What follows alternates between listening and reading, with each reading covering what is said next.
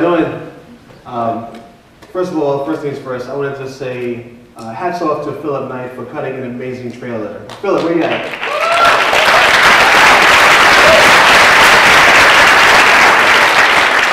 I'm going to keep this brief. Basically, I'm just a kid from Brooklyn, albeit a 39-year-old kid is much of a kid it can be at 39.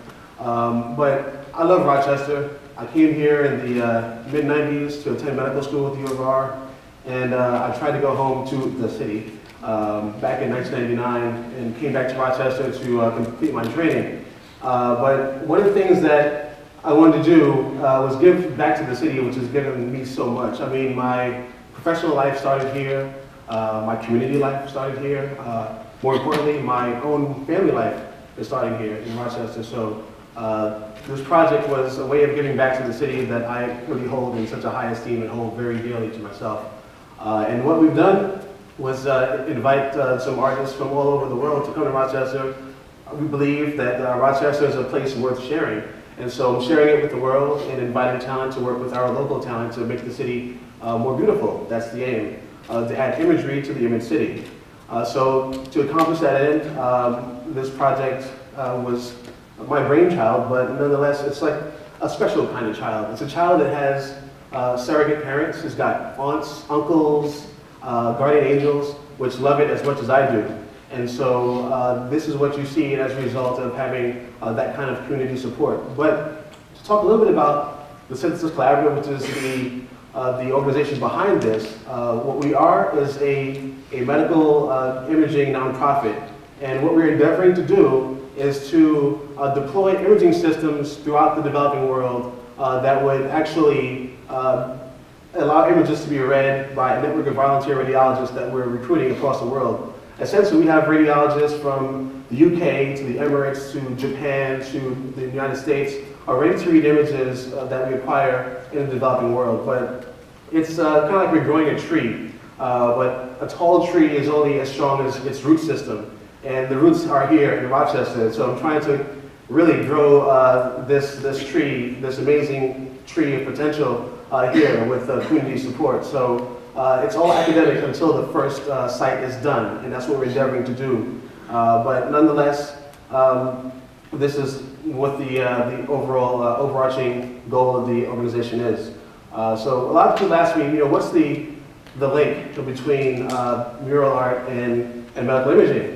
And if you think about it, as the trailer showed, a little text, art enhances life. And so medical images, which can facilitate the diagnosis and treatment of disease, can also facilitate the preservation of life.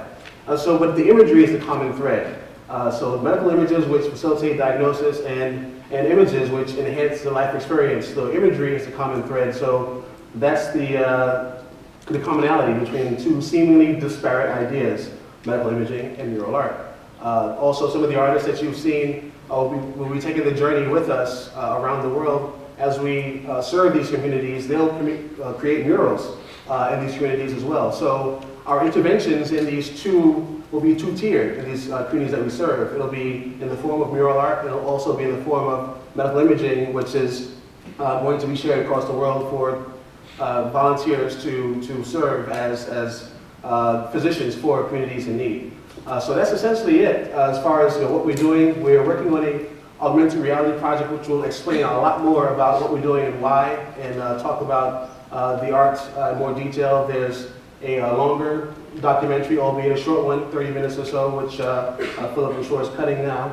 But that's what's coming down the line. But honestly, the art that's in the community is done, as a way of me saying thanks to the community that I love. And so to achieve that end, this is what we've done with a great team. Any of the Synthesis Collaborative wall therapy team in attendance, can you please stand? I want to thank you all.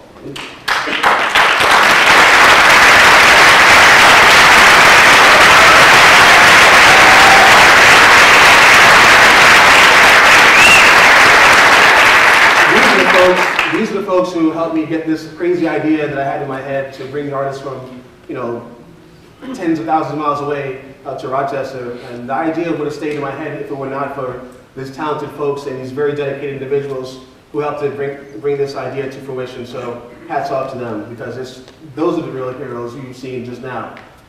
This is an idea which started with me, but it would stay in my head if it wasn't for them. So I definitely appreciate that help. But that's essentially what we have to offer. Medicine is a very unforgiving mistress. I do have to go back to work. But nonetheless, thank you so much. The streets are talking very colorfully on these walls, so keep an open mind. Thank you.